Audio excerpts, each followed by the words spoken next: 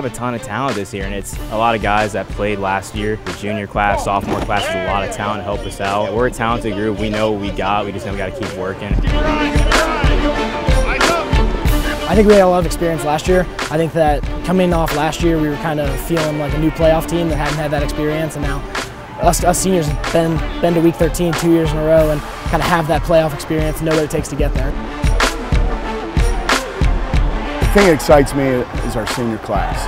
They're a very tight group.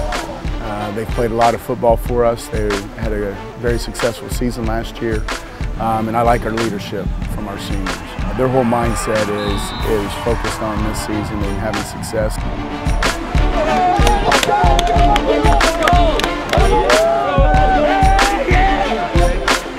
I think we'll get a lot of wins if we keep working hard. We've got a lot of upcoming young guys, and it's nice to see how much they've improved since camp first started and lifting at the beginning of the summer. And I've seen a lot of improvement, and I think that they'll get a lot better as the season progresses.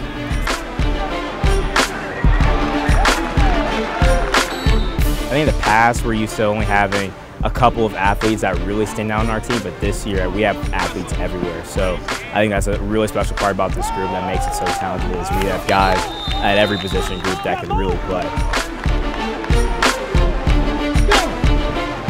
On Friday night, the fans, New Albany fans, they're going to expect, a team that's playing fast and not afraid to make mistakes and are going hard on every single play.